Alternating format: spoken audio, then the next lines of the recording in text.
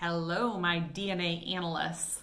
You guys today are going to be practicing micropipetting by doing this activity called pipetting by numbers and making something that might look sort of like this. This is my example of pipetting by numbers. So here is what you're going to need for today's activity. You need both your P200 and your P10 micropipetter. You also need the tips that go with the P200 and the tips that go with the P10.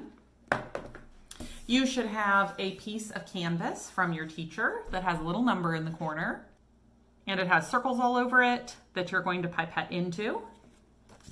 You will also need 5 microtubes, which have 5 different colors of dye, and they have letters on the top. So the Y is for yellow, R is for red, P is for purple, B is for blue, and N is for navy, which is slightly different than blue. Finally, your teacher may have given you a little test strip and a small rectangle, and I'll show you guys in just a moment what you can use these for. So here's how to read your canvas. When you look at it, the letter is for the color. So N is for navy, P is for purple, Y is for yellow, and the number is for the volume that you're going to pipette into that area. Anything that is 5 or 10, you're going to use your P10 for that. Anything that has a 20 or bigger, so 20 to 40 it looks like is as big as they go, you're going to use your P200. However, it gets a little tricky when you have one that is between their values. Because as I taught you before, you cannot go below 20 on a P200 and you can't go above 10 on a P10. So what do you do when you have a 15? You have to go with the smaller pipette because you can never turn the P200 below 20.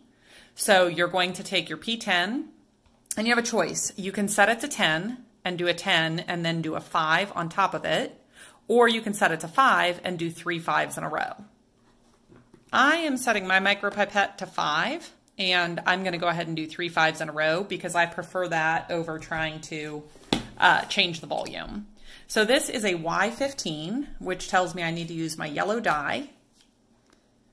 And when you do it, pipette right into the center of the circle and go fairly slowly just so you don't make a mess.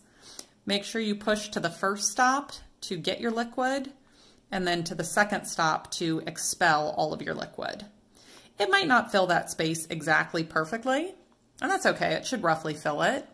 I'm going to go ahead and do a Y5 since I already have my pipette set to 5. And there's a couple different strategies for this. You can either do all of the same color, changing your volumes as you go, or you can do all of the same volumes and change your color as you go. Either way, if you change your color, remember to change your tip. So I'm now going from yellow to blue. So I'm going to expel my tip, and this is the eject button. So I'm going to press the eject button while I'm holding it into my container, eject my tip, and then I'm going to go ahead and get a new tip. Since I'm already set to 5 and I see an N5 and a B5, I'm going to go ahead and fill in some more 5s before I move on. If you're working with a partner, I would recommend having one partner use the P200 and another partner use the P10. And just decide which circles you can each fill up. So if you want to do a little practice before you get started on your beautiful canvas, you can pipette into the test strip.